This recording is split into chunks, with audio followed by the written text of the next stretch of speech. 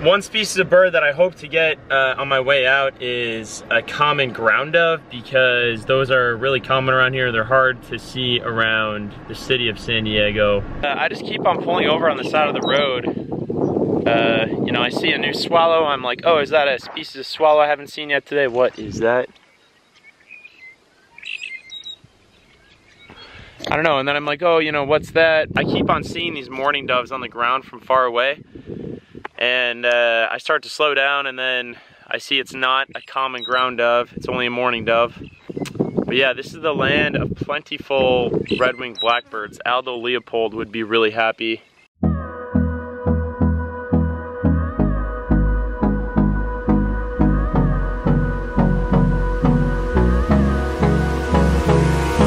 Dirty, nasty farmland, where it's super hot out. It's a place where most people would never think of visiting for fun. But the cool thing about birding is it brings you to places where people never go. You know, it's kind of adventurous being out here. By birding out in the Imperial Valley, I've actually learned, you know, a fair amount about like the industries that are out here and, you know, just how the land is managed and everything. And I tell people in San Diego about this whole area, and like a lot of people like barely know about this place. They don't know that it exists. And it's actually a really important place for the entire United States, because, I mean, we actually get a lot of our produce from this area, other areas of California too, but especially this area. So, saw another western kingbird, seen probably about 300 so far. In the San Diego Basin, you will find mostly Cassin's kingbirds in the summertime, and then the western kingbirds are mostly in the Imperial Valleys.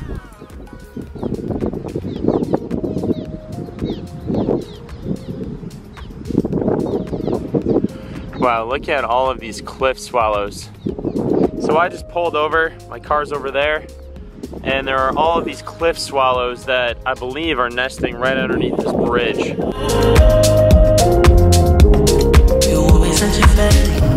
So now I am on Highway 8 going back in the direction of San Diego, but I'm gonna take an exit and go north through the Anza Borrego Desert to hopefully pick up things like Black-throated Sparrow, black-tailed gnatcatcher, verdin, and actually that mountain straight out there, that is actually in Mexico, so we're pretty close to the Mexican border right here.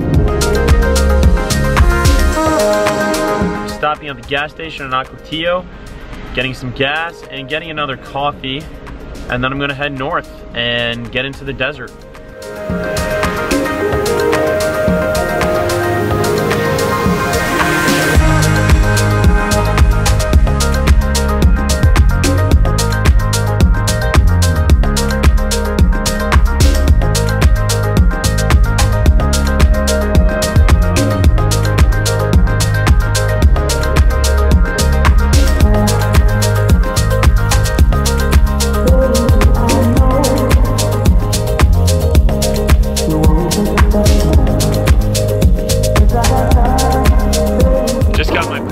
Vulture of the day.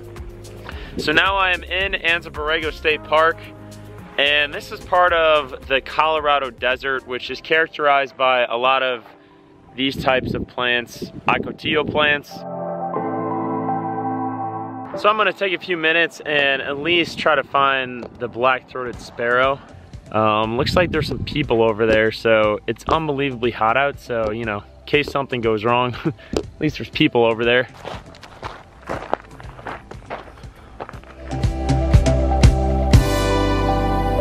Okay, I finally found a pair of black-throated sparrows. They're singing in this shrub here. In the middle of the day, super hot out.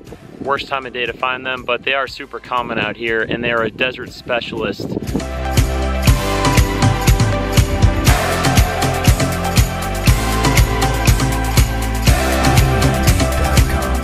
Alright, I'm coming up to this patch of green stuff up here. I'm hoping that's good habitat for black-tailed gnatcatcher. I stop here, look for them. Wow, this is actually pretty fascinating. There is a Least-Bell's vireo calling right in there. And that's a really special species. You know, I've had those in some of my other videos. It's a sensitive species in California. It's a riparian specialist. I'm going off the path a little bit here. I'm watching my feet for snakes, although, you know me, I'm always looking for snakes too, but today the focus is birds. I don't know if you can hear the least bells vireos. There's some verdins calling over there. So I just saw a beautiful little pair of verdins.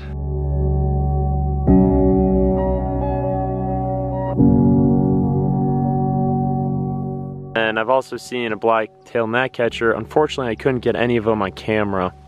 I really gotta go because it is so hot down here, and I gotta get up into the mountains to get all these montane species before I get to the coastal basin. And I don't have much time left. It's already past noon. It'll be dark by 8 p.m. So I really gotta go.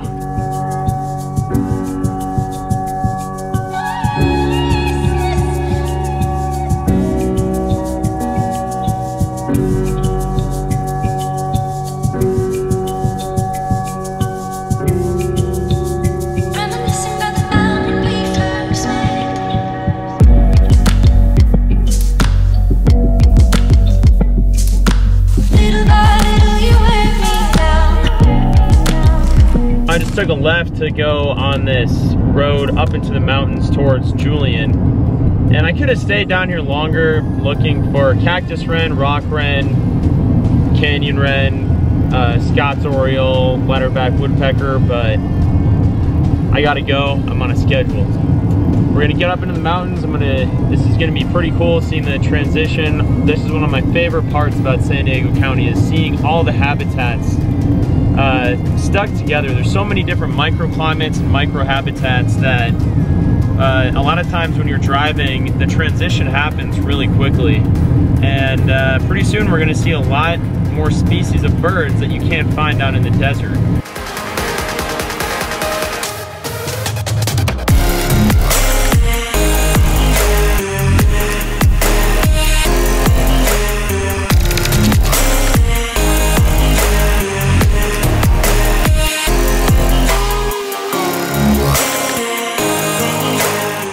So right now I stopped in Julian, which is this beautiful mountain town. As you can see, they've kind of kept this historic feel to this town. I'm just stopping here really quick just to get a snack. And it feels a lot nicer up here. It's only like 85, 90 degrees. It's probably about 15 to 20 degrees cooler than it was down in the desert. Julian is famous for its apple pies, and I definitely suggest you trying their pies up here. I did not get pie. I got healthy Greek yogurt instead. We're gonna skedaddle, we're gonna get into the forest, and we are going to probably fly the drone more. I've honestly spent more time, or maybe just as much time, flying the drone as I have looking for birds, but whatever. I wanna make a dope video for you guys. All right, here's a cool viewpoint. It's called Vista Point. Where I came from, right down there. I drove all the way up there.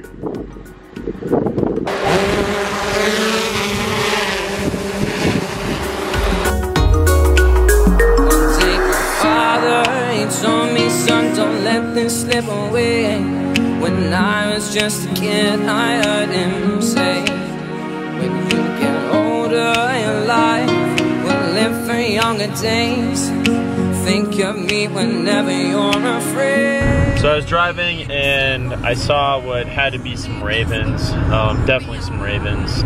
So that's a new one for today. I'm surprised those are the first ravens I've seen today, actually. My father told me when I was just a child. And as I'm driving again, I just saw a phainopepla fly across the road. I couldn't really stop because the car was right behind me. And that's another thing too, is you know, if you really get into birding, your eyes are going to wander while you are driving. Every day while I'm driving, I find my eyes following birds. You know, birding is an amazing activity overall. I think it is a very healthy activity, but it can be dangerous if you focus too much on the birds while you are driving a car.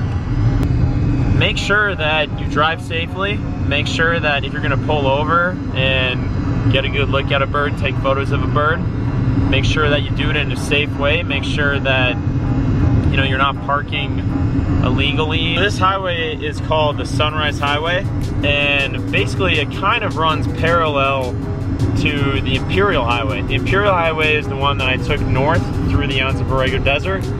And now I'm going south on the Sunrise Highway, which is basically just on the mountain ridge overlooking the desert.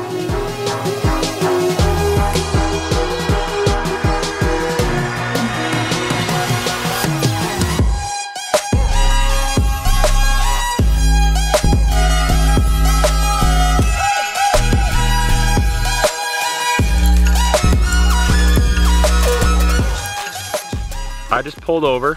I saw a whole family of quails fly right in front of me, and then they went down into the brush up the hill here. I think I heard it. It was a mountain quail.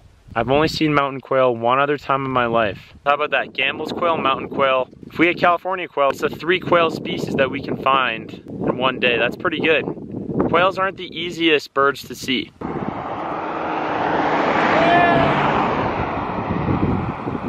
That guy's happy for me that I saw that mountain quail.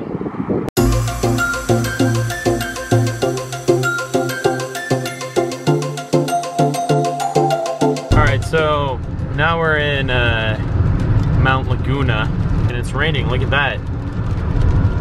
As you can see, now we're in like it's like mixed deciduous pine forest. Alright, so now I'm up in the forest. I kind of turned off this random road. It just rained here, so the birds, it seems like, are pretty active. So there's lots of California scrub jays around. I just saw some dark-eyed juncos, lots of acorn woodpeckers.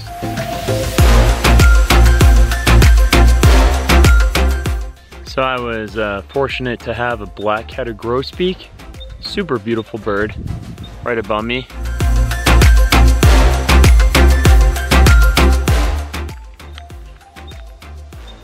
All of these scrub jays are making a lot of noise. I hope they're not scaring other birds away, but the other jay that should be easy to get up here is the Steller's jay.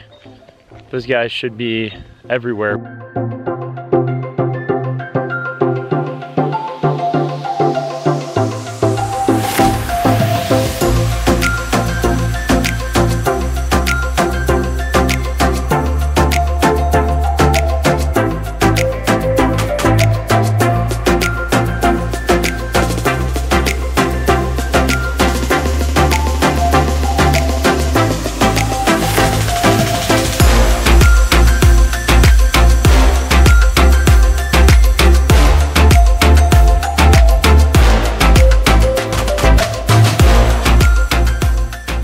So I'm picking up some more species, which is good. Mountain chickadee, western bluebird, tons of pygmy nuthatches. I did hear one white-breasted nuthatch.